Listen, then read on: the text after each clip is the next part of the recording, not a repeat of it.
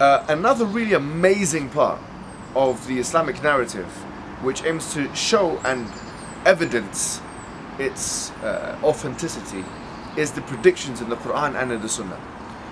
Now, I'll just give you one example today. You know, in the Quran, chapter 30 of the Quran talks about the Romans.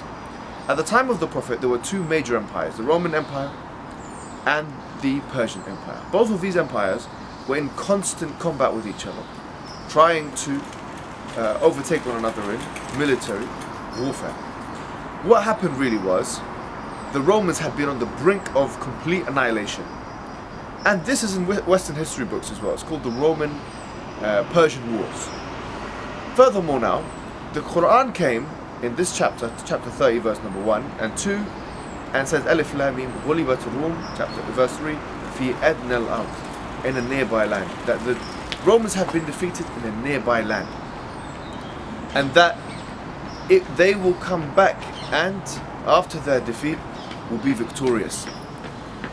Fi bid'i sinin, within 10 years. Within 10 years. Now this is a very, very interesting thing.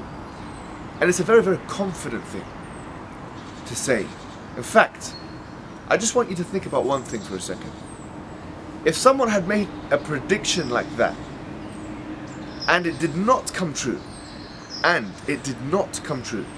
how much would this undermine the authority of the author, or in this case the Prophet Muhammad, if he is indeed the author?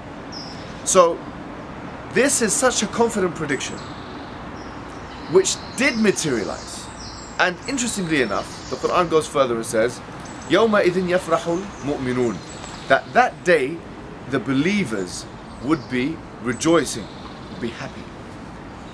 And coincidentally, you could say, if you're a disbeliever, coincidentally, that was the same day, the day when the Romans beat the Persians, when the Muslims had defeated the mushrikeen, or the pagan Arabs, in Badr, according to the classical exegesis and the historical timeline. So from this perspective, there was two reasons for Muslims to be rejoicing.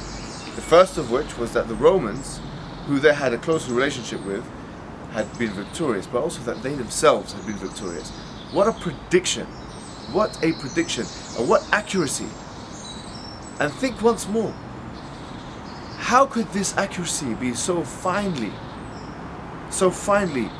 precise in this instance?